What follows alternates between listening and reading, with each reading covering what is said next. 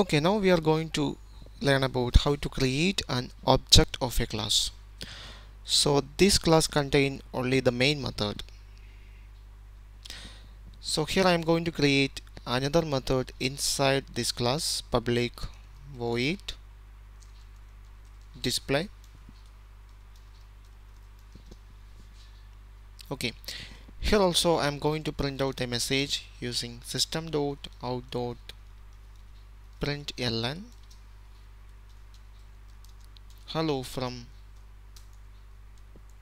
display method.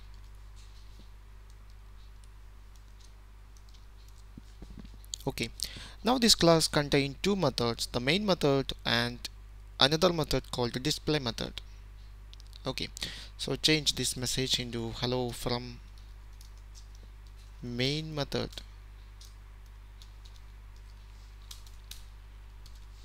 Okay, so I save the program and compile the program. Now there is no error. I run the program. Now we got the output. So this is the message from the main method. So we can access the main method using JVM. That's why we pass the class name to JVM. So JVM can access the main method, but there is no access to the display method. So display is another method present inside this class. So in Java, if you want to access a method or variable inside a class, you have to create an object of that particular class. So if you want to access the display method, you have to create an object of this class.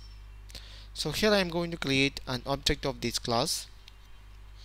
For creating an object, first you have to specify the class name. So here the class name is my first class. Second, you have to provide a valid identifier as object name. So here I type it as obj. So obj is the object identifier name or object name, and put the equal operator, assignment operator. Now you have to use a keyword called new. This is the keyword used in Java to create an object. After this keyword, you have to specify the class name again. So here the class name is my first class, and put some function bracket and end the statement using a semicolon. So this statement represent an object creation of this class. Okay, so now we have an object of this class called obj. Now we can access the display method or any method inside this class using this object. So for accessing this method, first you have to specify the object name. Here the object name is obj. Now you have to specify the method name. So here the method name is display, and specify the function bracket. Now I save the program, compile the program again. Now run the program. Now we got the output from the display method. So the first message is from main method and second message is from the display method.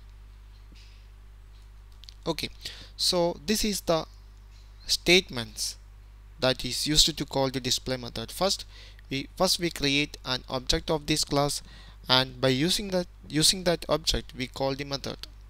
Okay, so instead of using this statement, here I am going to make another one, new my first class. This is also valid. So here I avoid the identifier, that means the object name. This is also a valid object creation. If you using the new keyword and specify the class name with the function bracket, that corresponding to an object creation. So this is a valid statement. This is an object, and by using that object we call the display method. But here we are not using any identifier. That is the only difference. So I save the program again. Now compile the program, Java C. Now here there is no error because this is also a valid statement. Now we can run the application. we got the correct output. This is how we create an object of a class. Thank you for watching. See you in the next episode.